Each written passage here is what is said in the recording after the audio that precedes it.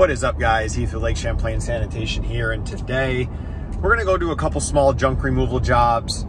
Just talk about just reinforcing the idea that small jobs, especially if you have dumpsters or an extra dump trailer lying around, small jobs can definitely bring you profit.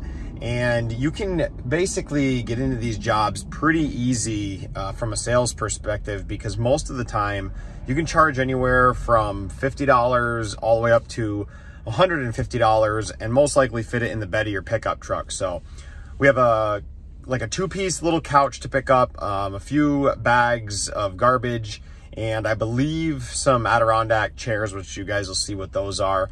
And then we have a dumpster with a little bit of construction debris that was only about half full. So we're gonna bring that all back to the yard and just show you guys a couple of these jobs and how quickly it can add up if you do it correctly.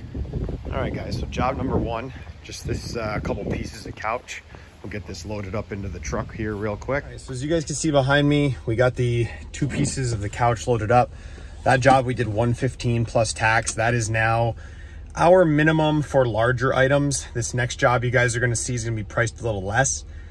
Breathing a little heavy here. That was about a 2-minute load up time by myself, and it was 1 mile exactly from our shop. The other job is across town. We're gonna go get that one now. All right, so what we're gonna do now, guys, we're gonna take the couches, we're gonna put them into this roll off here. Another thing you can do, I don't want to deter you guys from doing this if you're already doing it, you can donate this stuff. This couch in particular, a lot of pet hair on it, dirt, all that type of stuff. So we're not gonna donate it. Hopefully these Adirondack chairs are something that we can reuse. Wooden furniture and stuff like that, you guys can either flip it for a little extra money, donate it for free, put it on, Marketplace. There's lots of other side hustles within junk removal where you don't need to bring everything to the landfill unless something, the usable life of it is pretty much gone. Like this couch, for example, there's dirt on it, there's grass on it and stuff like that. That's not something that we're gonna go and spend the time to clean up, to resell or give away. It's just gonna go into the truck since it's been paid for in the job. But it's nice if you can help people out and repurpose this stuff, especially if you can either sell it super cheap or give it away. Don't be afraid to do that too. So gonna go get load number 2, guys. Made a kind of a game time decision to just drop that stuff back at the shop. Like I said, it was about 17 minutes flat from leaving the shop, getting there, getting the stuff and back to the shop, because it was literally a mile away. This other job is about 1.5 miles away from the shop. It is a current customer, and I'll show you guys that one next. So job number 2, guys, behind me here, just a little bit of wood, some sticks and random stuff, these wooden chairs. This little pickup here was 60 bucks, weighs nothing, and it was a return customer of ours. This would have probably been closer to $100 had it not been a recurring residential customer.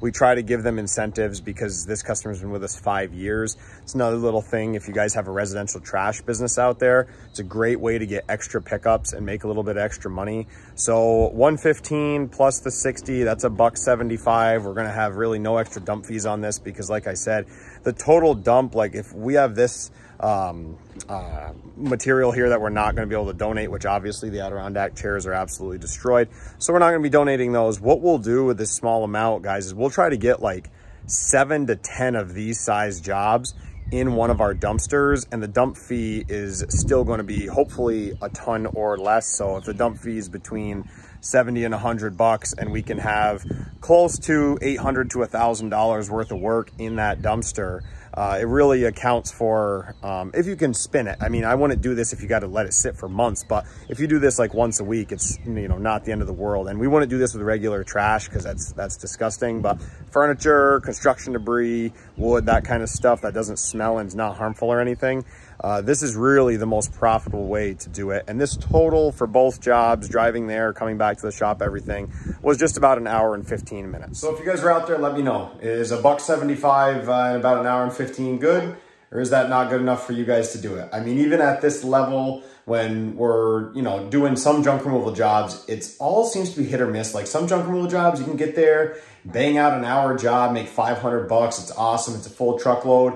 But those little jobs where, you do $175 in an hour here, $200 an hour there, $100 in an hour here, you can really put those together throughout the week and only be putting a few miles on your truck, I don't think you guys should ever get too big for those jobs, especially when they're so close to the shop. Now, if we had to drive for this stuff, guys, it'd be way more. We'd have to definitely add like at least a $30 to $100 trucking fee, especially if you got to send 2 guys out there. But if you're an owner operator, even if you're an owner operator with a few guys and you're hanging out at the shop doing paperwork and the phone rings, you can run out there and you know, make the company $175 in revenue in an hour, and then go back and be at your desk and answer more phone calls, do more paperwork, whatever you got to do, guys. Being versatile in this junk removal space is one thing I love the most about it. We have our residential trash route that is giving us, you know, tens of thousands of dollars of recurring revenue a month. We have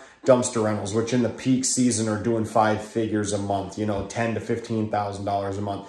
But junk removal has really gotten us through some tougher times just because we don't really ever say no. Now, sometimes customers aren't going to want to pay the price, and that is totally fine. You're going to have that in any business, but try to work with them. Like that $60 job, a lot of you guys might be like, oh my gosh, I wouldn't have done that for less than $100, $150.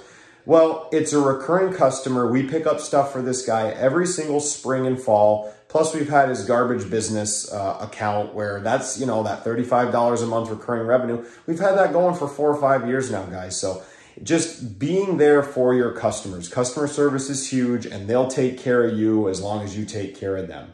Hope you guys enjoyed this short video on how to make a little bit of money with your pickup truck any day of the week. We'll see you guys next time.